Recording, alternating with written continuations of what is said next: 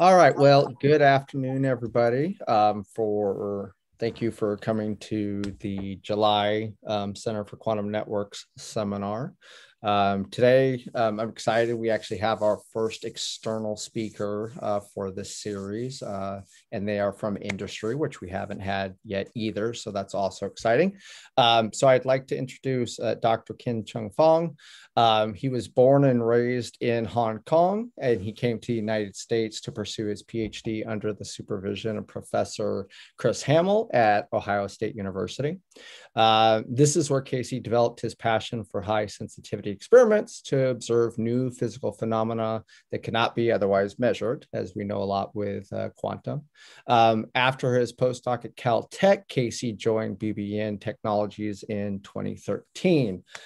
His research now focuses on studying the fundamental physics of strongly interacting, I might say these wrong, Dirac and Weil fermions in condensed matter systems with their connections to holographic principle, and developing the Josephson junction single photon detector and superkinetic qubits for quantum information science, radio astronomy, astronomy, and the search of dark matter axions. I'm sure I said at least some of those words wrong. So we'll let him get started here in a second. Just a couple reminders. Please keep your mics muted until the end when you have questions for the Q&A session. If you do have questions as our seminar goes along, please go ahead and just drop those into the chat and we can take a look at those towards the end.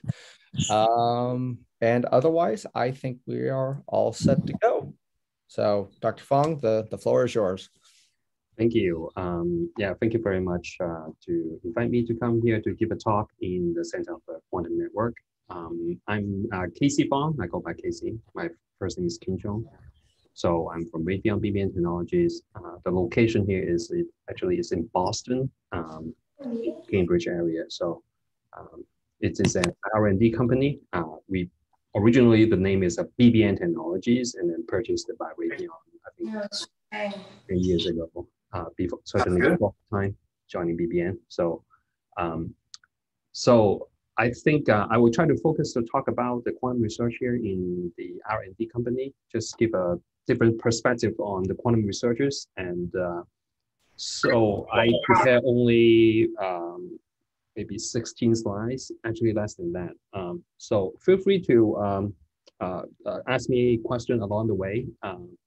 I hope this will be somewhat useful to you to see the research here in company in a little bit different perspective, or otherwise we can end this talk early as well. So it's actually this is a talk that is more challenging to give because I try not to talk about technical at all, if ever possible. So just want to show you some of the pictures here in Raytheon BBN Technologies, some equipments and the capability here to do the research. So let me switch to the next slides. All right, so just a little advertisement here. We certainly have some open positions together with my collaborators as well in terms of looking for interns, graduate students, postdoc, as well as permanent staff scientists here in BBN. So if you're interested, drop me an email. All right, so the outline of the talk. So I want to talk about the research outside the academia, and then the business model in some sense. I try to take the word business model, but it's nothing about really the business as the usual sense. And then, of course, this is very important to think about money to fund the research. Where's the money coming from? How to generate revenues, especially in the company settings. And of course, at the end of the day, I would like to say that I'm still learning and how to do the research here in companies as well as in academic in some sense. So I really welcome if you have any comments or question or something that you would like to discuss, please let me know. We'll be very happy to discuss other things together. Now, the first thing I want to do here today would be just want to kind of breaking the myth of how do we think about the industry research or the R&D companies here. So maybe that is my own misunderstanding when I was a student or a postdoc, when I do research in universities, just like any of us. But there's another side of the spectrum, that is the industry on the right-hand corner, showing maybe someone who is wearing a hard hat, looking more like an engineer making products. So a lot of times we think of these two things are very different. Of course, they are. For example, in university, we talk about having students and then producing quantum scientists for the future. That is part of the mission of the universities, and also to produce knowledge as well. But then in the industry, we tend to think more like making a product, because that is when we produce a product, we sell the product, and then we generate the profits, and then we create revenue in that way. So perhaps more recently, because we are all still under COVID pandemic situation, certainly one of the highlight in the last year is that when I was reading the newspaper, I was told that these coronavirus never have any vaccine made before. And certainly the researchers are really spearheaded to make it happen. Now, many of us are able to have the vaccine. And so the product itself from the research is doing a very important things here, that not only generating the revenues, but also trying to change our world for better. So there are two sides of the things. One is the industry research, another one is the university. We tend to think of that as two very different sides, but I would like to think a little bit somewhat differently. Instead of two things here, more like a binary, I would like to think that this is actually going to be more like a spectrum of things. So in university, yes, we are talking more about focus on the research. Regardless whether it is immediately useful or not, we don't care as much. That is the university research, whereas in the company, we try to more focus on something that is immediately applicable, or we can make products out of it. So there's two sides of the spectrum. But just like anything, it is not 0 and 1. It can be anything in between. Okay. To me, I think quantum research is kind of more like that. The long goal, of course, yes, we are trying to make a quantum computer, but in the middle, there's a lot of ground there that we have to cover in order to bring something from the university kind of research all the way to a real product. There's a big spectrum in between. So as you can see here, I just go online and snap some images listing many companies who is trying to engage into the quantum research. There's a long list of them. I'm not going to name them all. You will see this picture once again. These companies are all focused on, if not a lot or majority of it, it will be a big part of it is about the hardware research of the quantum computing. So in order to make these challenging quantum technologies to happen, of course, the hardware part, we are still figuring out how to do it on the physical level. So I think a lot of the things that it is kind of trying to bring the forefront kind of a research from the university to try to make a product, but that will be a spectrum of it. And as you will see a little bit later, I will give some example of it, is that in BBN Technology, for example, where I'm working, it's actually leaning a little bit towards closer to the university. Perhaps it is not, this statement is not actually entirely fair at all, because even within the company, there are people who is doing more closer to a product kind of things rather than towards a more like pure science research. So there's a spectrum of it. I just want to put it up front here because, for example, my day job, I have to evaluate proposals. I have to try to peer review journal articles. These kind of activities is actually, I would say, closer to the academic setting. Whereas I help to think about a product, write the proposal that is more geared towards how to think about some product, perhaps even in Raytheon, that is more closer to the industrial research. So there's a big spectrum here that I'm trying to cover and trying to learn how to do it and how to learn to do it good as well. So I think that is kind of the things that I want to put it up front here, kind of set the background of what I'm going to talk about, the quantum research in the R&D, especially here in Raytheon BBN Technologies. Any questions so far? All right, then we'll move on to the next things about the business model. So I think I mentioned a little bit earlier that if we think of it, the university, of course, is producing knowledge and more young people, the future scientists, whereas in the industry, we try to produce a product. So that is the kind of a business model that generates the revenues and then try to keep the two sides going. But then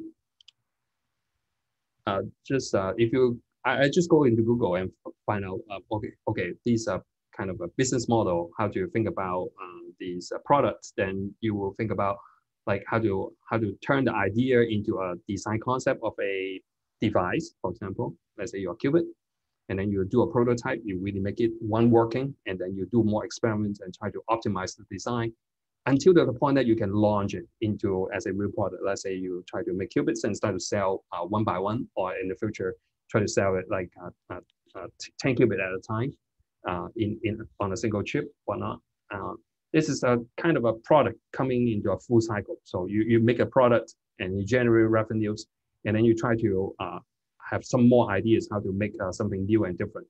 And so you keep on moving into this kind of a circle to produce revenue in that way. This is how we think about in the industry typically, at least for myself. But there's actually, to me, there's no difference or little difference compared to university with some similarities there. First of all, in university, we write proposals. You think about some new ideas, how to do a certain kind of research, what kind of problems that we can solve. And then hopefully some of our proposals are being funded. And then eventually we execute on these projects and we find out, okay, some new thing that we discovered. So this is a publication, and use these publications and once again come back and inspire us to generate new proposals. In the R&D company research, this is somewhat similar.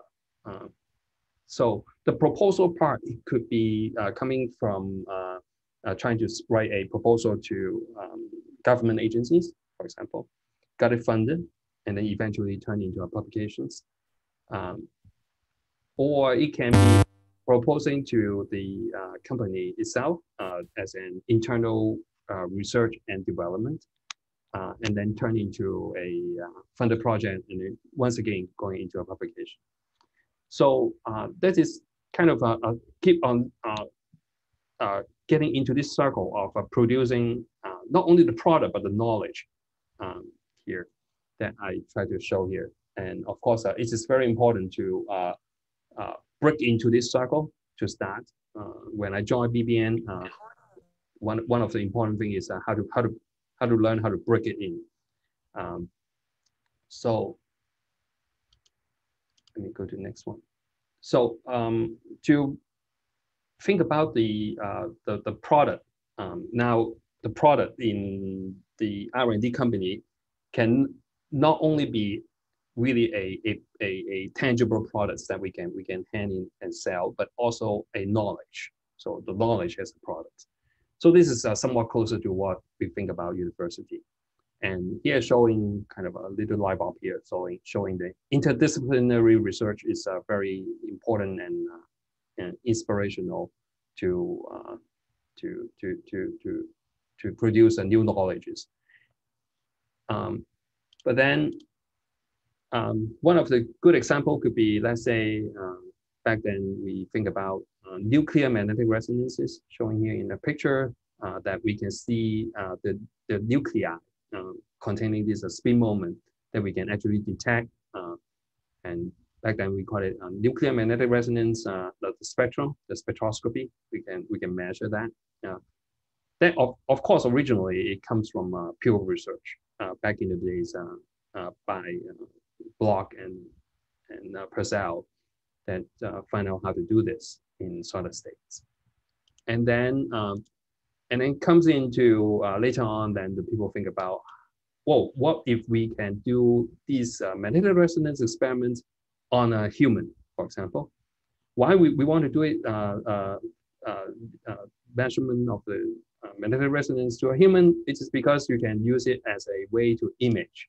That is forming the basis of the MRI imaging. So, of course, MRI today is a product, right? But then the knowledge is actually coming from the nuclear magnetic resonances. So I want to highlight here is that when we say the word interdisciplinary, typically we think about kind of like universities that's different disciplines, and then we try to produce a research, trying to generate revenue in that way. But we can also think about as a way to kind of covering the spectrum that horizontally in my slides here, that between the pure knowledge in science to purely a product, it will be a long way to go. So from the discovery of the MRI to the time that in the hospital we have an MRI machine, it takes a really long time. And to me, quantum research is kind of like it will be spread like that. And so the research, if we are able to do it together, university, companies, as well as I will talk less about because I know less about it, is the national lab research, and as well as the government funding. Together, I think probably we will be able to accelerate the research a lot faster. Perhaps that would be the kind of the idea of the, to me at least, the Center of Quantum Network as a DRC centers that will be able to generate something really good for the quantum technologies. So that is the perspective on the interdisciplinary research, how we position the company's research with respect to the university research, and try to cover different grounds, how to stretch these pure knowledge to the more applicable regime that is closer to the company. So in fact, I think there's a lot of people are doing that already in the quantum world. Highlighted here at the bottom, you saw it already. That is, as I mentioned, there's a lot of things is still kind of remaining at the hardware physical level because it is hard to make a qubit. But then when we have it, there's a lot of people spearheaded already and trying to think about how to use it. Of course, that is a very important question. What kind of problem that quantum computing can solve, right? So I think those are very important problems to think about as we move up to the chain here, that even up to the places where it turns into a real applications, and ultimately there's some what we call end users that can really make use of the quantum technologies here. So I think the focus has been, you can see if you read in online or newspaper, you will see the people talk a lot more about the drug discoveries, finance, cryptography, whatnot, the materials research, simulations. But there's another things that we can talk less about is quantum sensing, for example, how it can be benefit. It might not be having an end users holding a product, but it can be very useful. I will show you in a minute some of the things that I try to do. Because as I mentioned, in the company research, I have to be really cautious to think about who might be the end users. Eventually, the research, someone has to kind of pay the bill in some sense. So I think, let me see, is there any question here? Okay, if not, I will just keep moving. We may be able to end this talk quickly today. All right, so I think certainly one of the important part of the research is to think about how to get it funded, no matter where you are, as a matter of fact. Either you're in company, yes, I have to report, make sure that my hours is accounted off. But if you were in academic, or if you are in academic, then you also have to think about how to get the proposal funded. So to break into this circle is important. In BBN, I think is a lot of funding is coming from, let's say, DARPA or ARPA, DoD agencies. And the question is, how can we convince the government agencies that we have the capability to execute this research, or why this research idea is important, that can justify that kind of budget.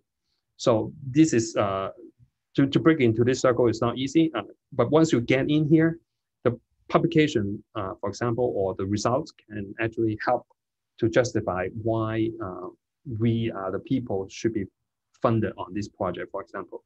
So to break it in, usually in university, let me show you here. The first point here I try to make is that to break into this cycle in university, maybe we need the startup money, for example. You buy the equipment, you hire grad students, you generate results, and then you will be able to get into a topic of research. Okay. In companies, it could be internal R&D. In the startup company, it can be venture capital. So one way or the other is has to be funded to kind of a kickstart of the engine here. So most of the money, of course, then is if you break it open, I think as far as I understand, both in the university research as well as in company research, I think the labor dollars is usually the consists of the big proportion of the entire budget. Same is true here. But then there's some more constraints in company. For example, especially if you are theory, well then great. Mostly it's on the labor, because I think the computer equipment is easier to be satisfied. Unlike if you do experiments, that is another story, because there will be a kind of a capital cost associated with it. For example, in my research, there will be some low temperature physics involved. If you do not have a fridge, right, then there's no experiments can be done. So equipment certainly is one very major things if you are thinking about doing experiments in the company setting. And to justify a dilution fridge, for example, to cool the superconducting qubits to 10 millikelvin, it is actually kind of a difficult. The people immediately ask you would be $500,000 of a fridge. How can we make the money back? So this is certainly the kind of a question that people will ask, and we have to think about how to satisfy that. So there's money going into the equipment.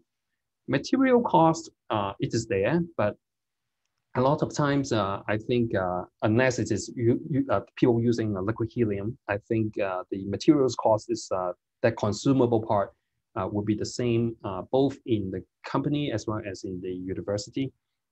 Is kind of some part of it is kind of a consumable, right?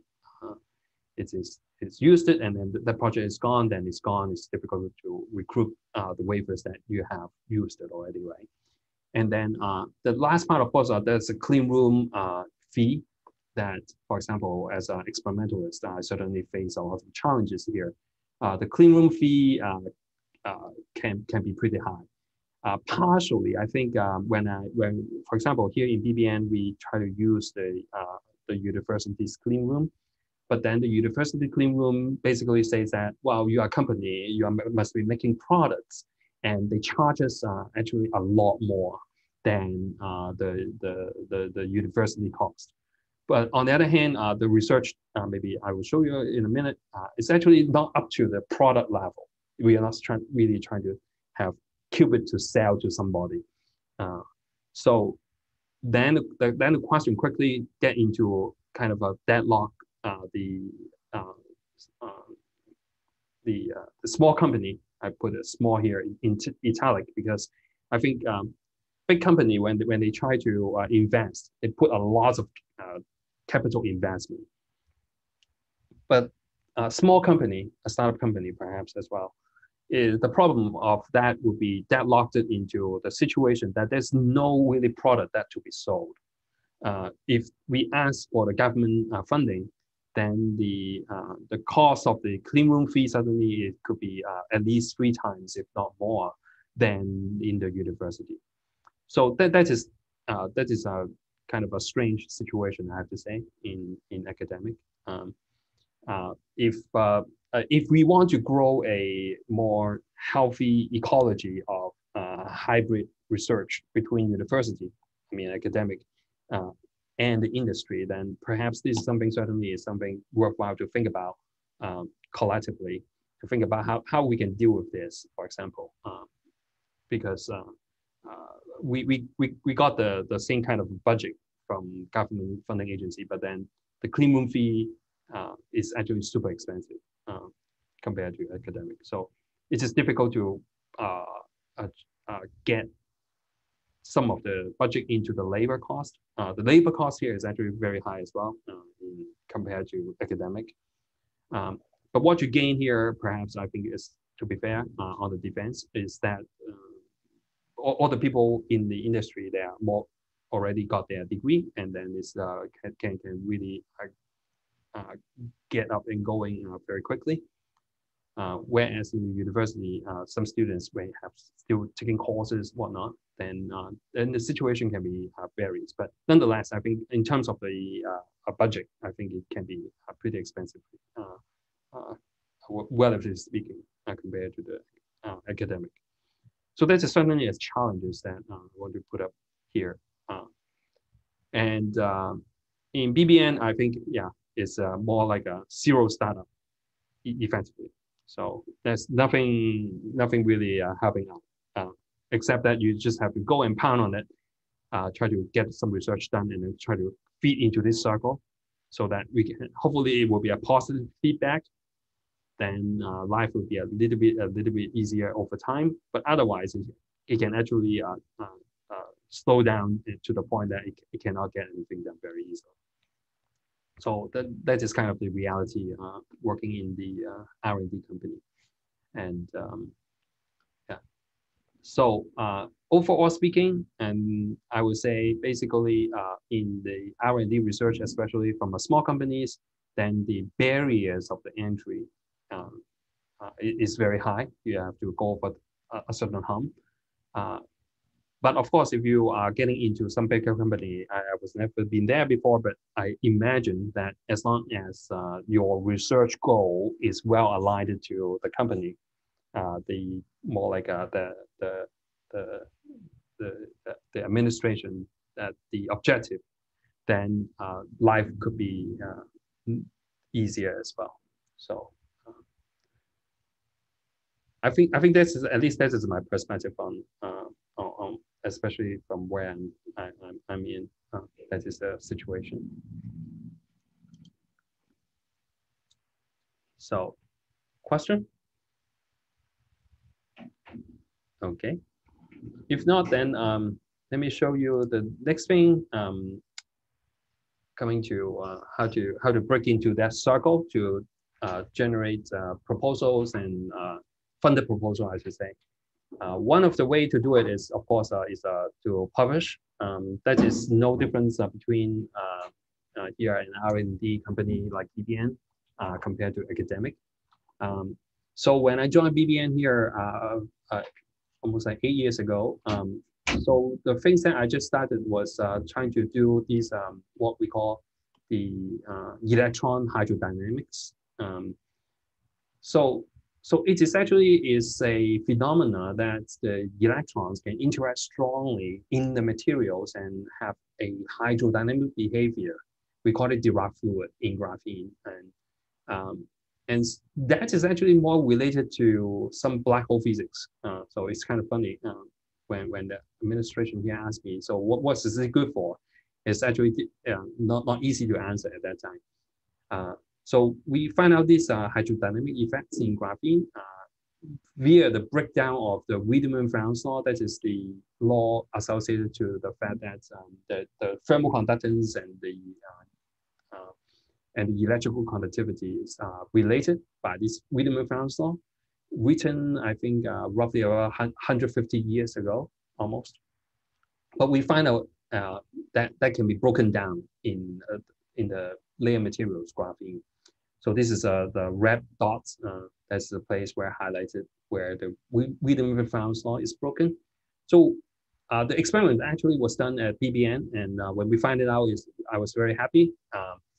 And then we quickly write it up, and then quickly try to use these to look for new funding. But as I mentioned to you a little bit earlier, the break into this research cycle is not easy. So what we tried to do at that time was try to perform the experiment in a fridge. So at that time I don't have a dilution fridge accessible to me, so I just put it up and pick a project that can be done without a dilution fridge. So you can see this is the setup. And then I don't have the people to help me out to do the superconducting matching network. So I have to do a normal coil and try to test it out, make sure that it works, and then perform this experiment. So this is kind of the things that try to in R&D company we have to work with some constraint. So just try to do whatever we can, and then once we break it in, then we can get some proposal and get it funded and continue. Now, of course, now we have a few dilution bridges here in BBN Technologies. In the picture here on the left-hand side is one of them. When we have the equipment, then of course we have to address to the problem. The problem not only is about the pure scientific interest, but it also associated to some practical problem that the people have been thinking or about to think about it. So the pure research one is the one that I showed you a little bit earlier. We think about electron hydrodynamics. But then the problem that the people may think about is how to make a qubit lifetime longer. For example, showing here, the superconducting qubit lifetime, we try to make it longer. As well as the size of a qubit is actually pretty big because of these meander line resonators. These are superconducting microwave resonators that we have. On a footprint here, maybe on the order of 1 centimeters, you can fit a finite amount of a qubit, superconducting qubit. So if you want to make 1,000,000 qubit, and if your footprint, so this is roughly about 1 centimeters in dimension. If you want to fit a lot of qubit inside on a chip, then that is not possible in a small chip. And you have to make a dilution fridge that is very big. So it is so big that I think this is a picture from IBM, for example, that their dilution fridge is going to be so big that a person can walk in. So it is big. So the question then, of course, how can we shrink the size of the qubit, make it with a longer qubit lifetime, and also think about something that we have not many people think about it yet. So here showing one of the results from Yale group on the superconducting single photon detector.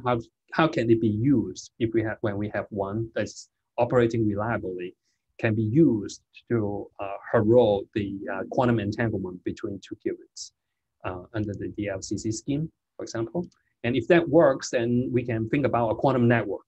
Okay, so here showing 3 things addressing to the problem is the lifetime could be a problem, the qubit lifetime, the realization time. The size of a qubit can be a problem. Some new functionality, such as detecting the photons, can be a problem. So how can we address these problems to generate enough values to get the research funded in BBN? So one of the things that I did is, of course, I am coming from the background when I was a postdoc. I come from the background of doing layer materials, and showing here, it can be many different kinds of layer materials. They can be very clean, can be used for making qubits for a longer lifetime. So showing you on the right-hand side here is one of the funded projects that we have together with Columbia University, Jim Hong's group. So together we sent out a proposal to LPS to make a qubit. Highlighting here is that the laser pointer, if you follow the red dotted line here, is I'm trying to point to a conventional qubit. So this is a conventional qubit size with a capacitance wings. So it is actually on the order of millimeters here. Okay, this is a conventional qubit. And the qubit that we made out of layer materials, it actually is smaller than the dot, the laser pointer that I have here on the screen. So this is actually located at the place where I point to. So we are able to make it a lot smaller right now, by roughly about 1,000 to 10,000 times smaller than the conventional qubit, transform qubit. So we are about to writing it up to publish this result, but it shows some of the example here that we are trying to really target some problems that I think people are concerning and try to do some very targeted research. So this is one of our favor that of the research that I have here in R&D company is trying to think about how we can make such a small qubit to happen. So basically leveraging on some of the things that we can do. Now, so just to bring the message to the point, this is the capacitance that we make in this program. We call it supervan, compared to some of the capacitor that was made before. In terms of the cleanliness level, yeah, we are still on par with some of the qubit that is being made before. But in terms of the area, we shrink it by roughly about 1,000 times here, only on the capacitor alone. So that is quite some improvement there. So kind of a teaser that. So keep on that. And now on the archive, we will publish this pretty soon in the coming few months. Now, and then we also have to think about how to generate revenues in different ways. If you think about the spectrum of the research, from the pure research to making something that is more applicable, then it will get into the technology spectrum. Showing here on the left is some of the things that we do here in BBN, that we think about the graphene, which has a very giant thermal response to the microwave because of the photon heating. We can think of it as a very good microwave barometer. That is, by measuring the temperature rise in the graphene, we will be able to make a very high sensitivity detector. So showing here is the SEM images of the device itself. So it's published last year in Nature, and the project actually is kind of fun. So we have to first understand and measure, the electron photon coupling. This is a really pure science. Think about the heat capacity of the Dirac fluid or the electron gas in graphene, and then think about how to make a measurement out of it, predict how it should behave. Is it a worthwhile things to do as a goal, and what kind of performance we should expect? So this is really a stretch between a thorough understanding on how the electrons or the mass-less Dirac fermions in graphene, how should they behave thermally, and then take it all the way to make a barometer.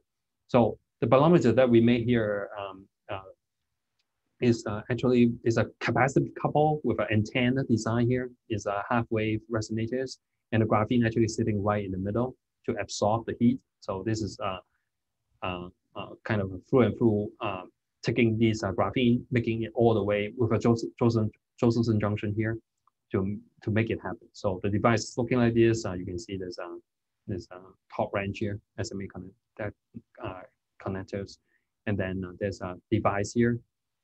Okay, so and then since we're talking about science technology, once we have some of the really advanced technology, we can go back and think about fundamental science.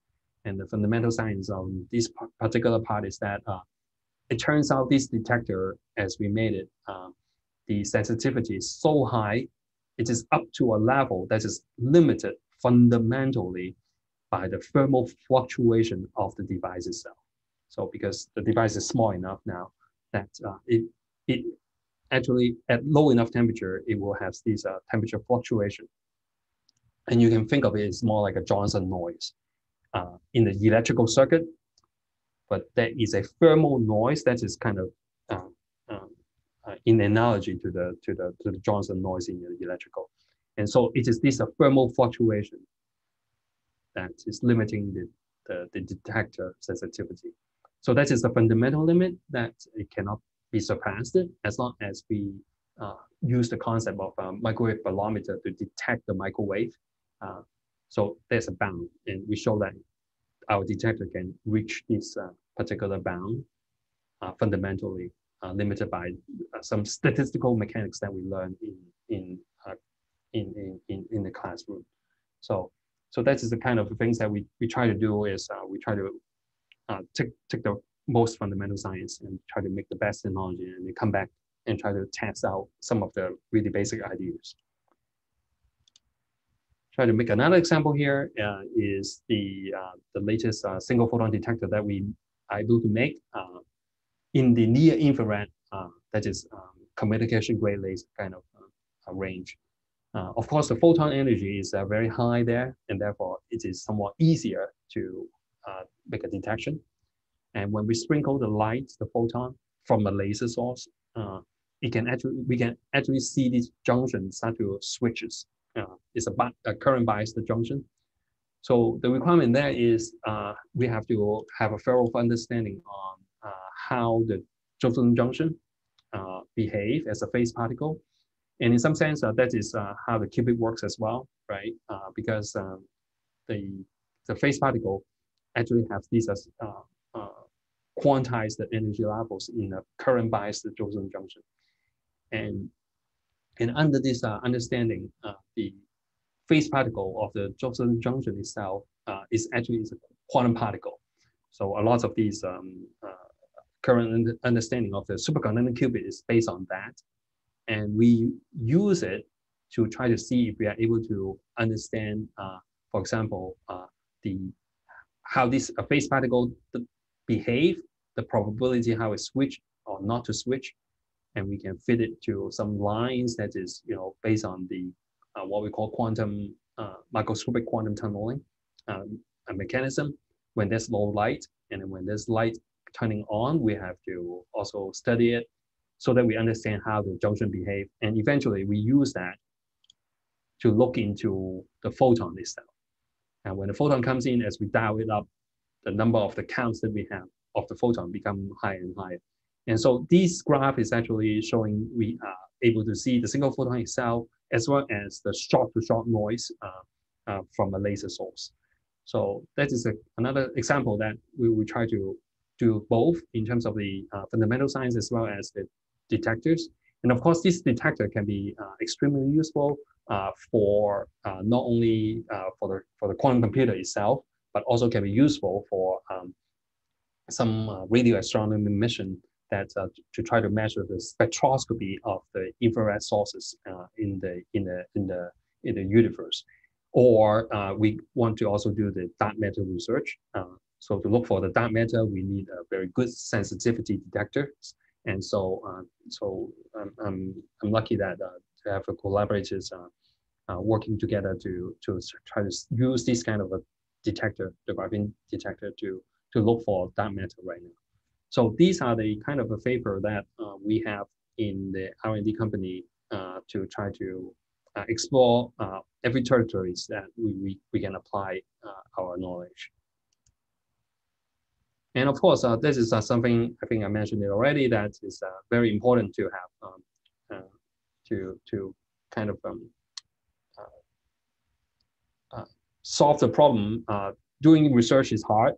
It's hard in many different ways. But I think it's actually true.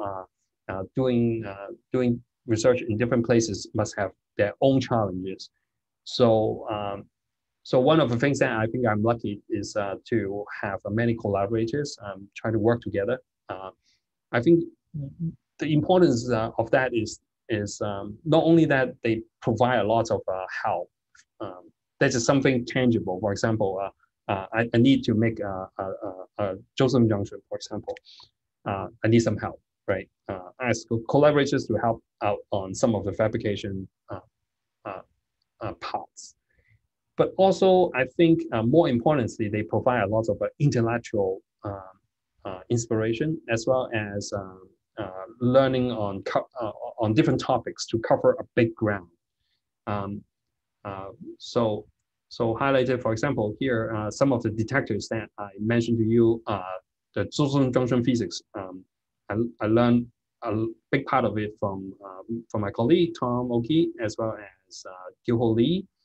And a lot of our detectors understanding is from Dirk, my collaborators, working together with Dima. We know a lot more about how to use the twisted bilayer graphene. All right. And the simulations, Being Wu, who is in Air Force, help us to understand the plasmonic mode coupling to the detector. And then more recently, when you see the superconducting qubits that we made out of layer materials, we can make it become very small. It's a collaboration with Chung Fong from Columbia University that find out many different ways. Traditionally, layer materials is not being used in the high frequency microwave world, but then we actually solve a lot of problems to get it done. And then certainly I'm not a high energy physicist, but David Marsh, who is now in King's College of London, he has been teaching me a lot about the dark matter and how to understand it. And now we try to move forward to really make some antenna design to cover big spectrum on the dark matter search right now. So that's kind of highlighting some of my collaborators here that working on different parts to contribute on different parts that we might be able to generate interesting results in the quantum research. So let me see. Right. Okay. So that is basically the end of my talk here. Basically, I mentioned about a few things about the academic research and the industry research, at least how I think about that as a big spectrum, not 0 and 1, but anything in between. And then the business model, how to create some research, get it done, get it funded, and how to a little bit personal experiences on how to overcome some of difficulties that might happen not only in an R&D company, but also in academic in general. And perhaps I want to, as a summary, I want to think more like different places. It's more like having a different vehicles to carry our research. Of course, different vehicles as maybe good at a different terrain, and but by doing the collaboration, we are able to cover a bigger ground in a more efficient manner, as well as we can accelerate the process of the quantum research. So I think here want to emphasize it as since I'm talking in a ERC centers, I think it would be great to build a more healthy, ecological system for the quantum research. So if we are able to do that, then certainly it will be great for the quantum science and technology. So lastly, I would like to thank my sponsors sponsoring some of my research, as well as the support that I received from different places, including NSF. It does not really directly fund my research, but it actually funded many of my collaborators, students, or my collaborators themselves. And so actually, I'm kind of indirectly benefit from it as well. And as well as since I'm a research associate at Harvard now, actually, I really value that positions because I will be able to connect it to the academic research in a more efficient manner. And finally, of course, the place, BBN Technologies, that I think is kind of a unique place where I would be able to conduct some of the research that I'm doing. For example, I come and give a talk, I don't need to really worry about too much about my other things because I really have the kind of freedom that the company allowed me to do it.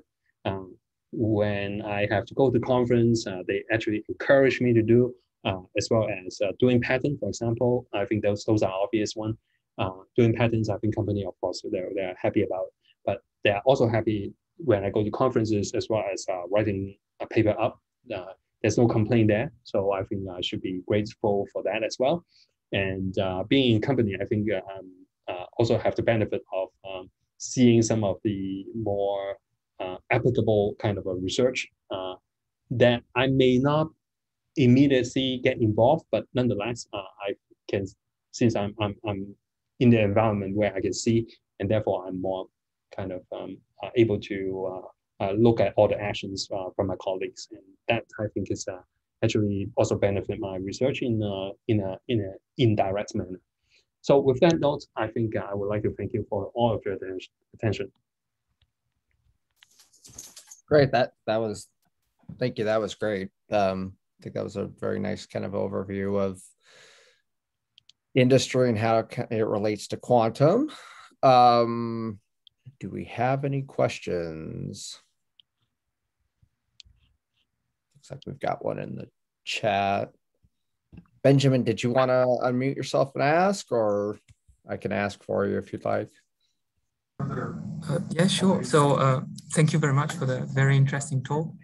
I was wondering if you could describe a little bit how your daily activities differ from that of a PI, because we see you at the end of the list of authors, so it looks very similar to a PI in academia. Great. Right. Thank you for the question, actually. Yeah, it's interesting. So a big part of it might not be that much difference. One important thing is, of course, we don't need to teach, right? So that makes a huge difference. I think also in the academic, I suppose there's some more duties in the faculty, for example, right? Now, of course, then that will translate into some other duties that the faculty members do not have, whereas we do. For example, sometimes the people will come and email me and ask me some technical questions from different part of the company.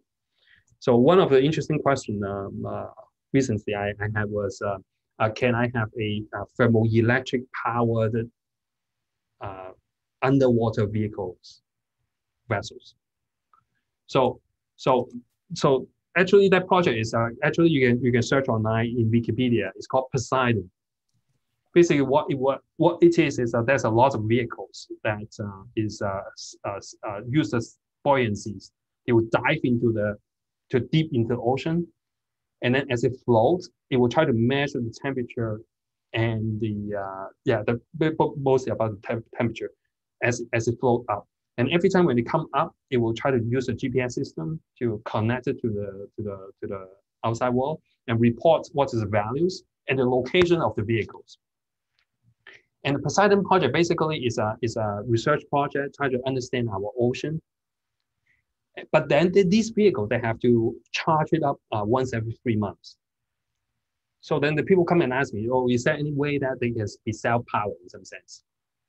So with a thermoelectric event, because the temperature gradient is so high between the surface of the water to the bottom of the ocean.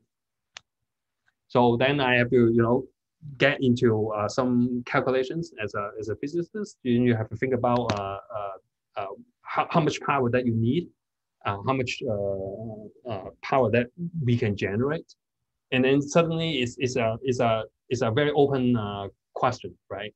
Whether it can or cannot. Then I suddenly will walk into like half a day suddenly, just to basically go and answer that question. So that certainly is somewhat interesting to me, but that is something that I maybe in the university have the same kind of things as well. I don't know, but certainly is something interesting. And then the person came and tell me and how to understand the ocean there's a sound wave mode that the whales can talk to each other because there's a wave guide underneath the ocean. So that is something that is interesting for me to learn at the same time.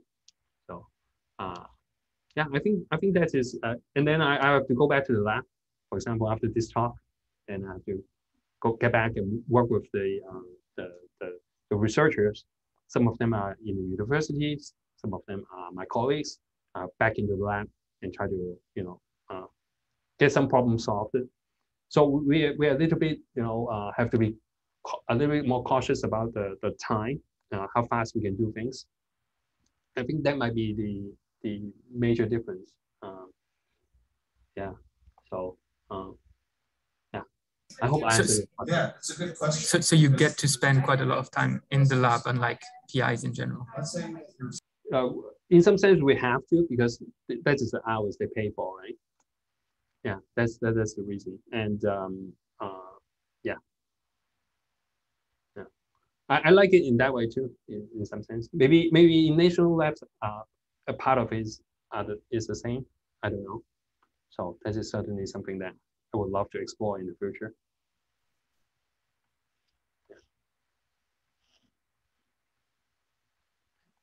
Any other questions? Probably have time for a couple more. I have a question. So hello, Casey. It was a great talk. And I have a question about your research on graphene. So I guess it is more like condensed matter physics research, and by its nature, it's more like more fundamental physics.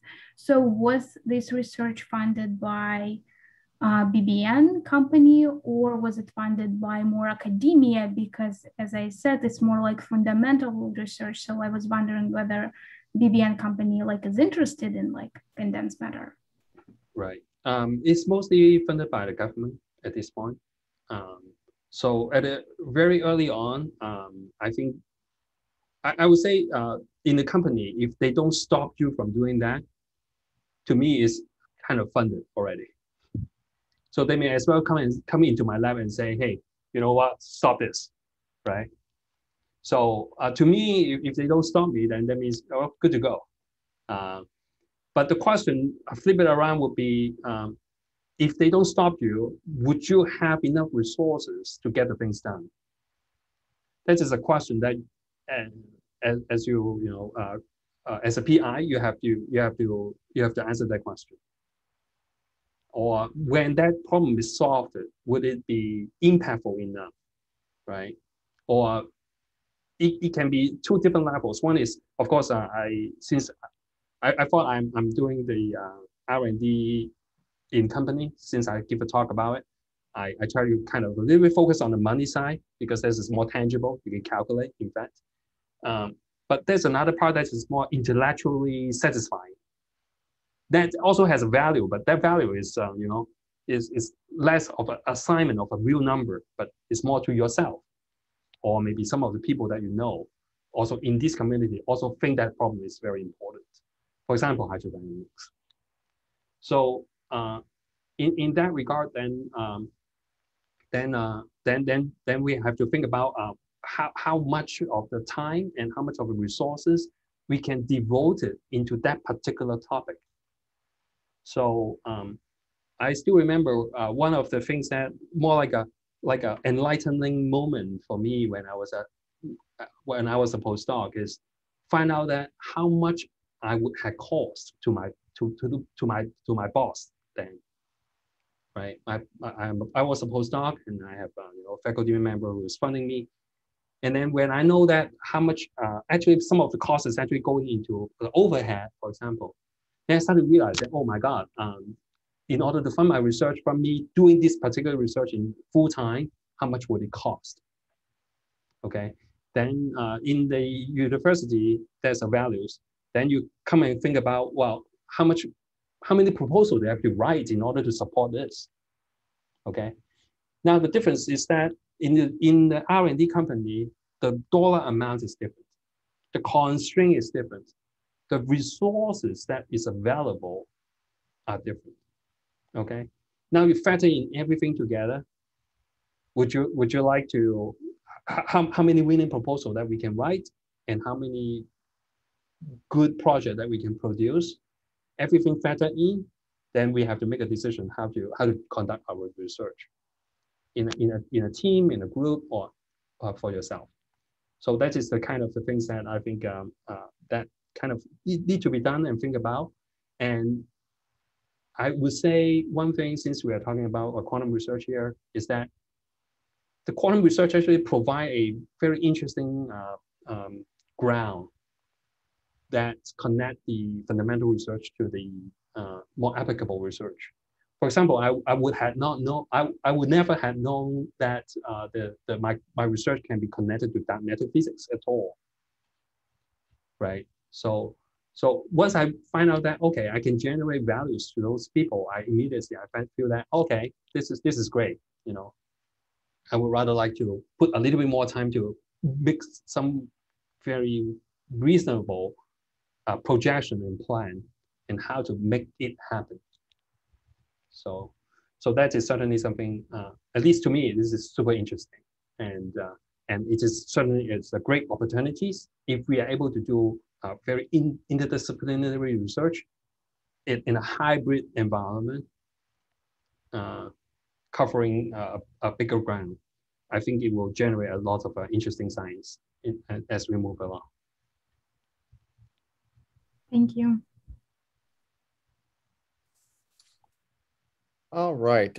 Just real quick, I did drop the link to the survey that we do for each of our seminars in the chat. So if you can just take a few minutes to complete that once we're off here. I'll also send out an email with that same link for those people that have hopped off or maybe don't get a chance to click on it before we end things. But I think for the sake of time, I think we should all thank Dr. Fong for giving such a wonderful talk today. And we will see everybody hopefully next month for our next seminar. And I will get details about that out soon. So thank you again, Dr. Fong. That was wonderful. And we look forward to seeing everybody soon. Thank you.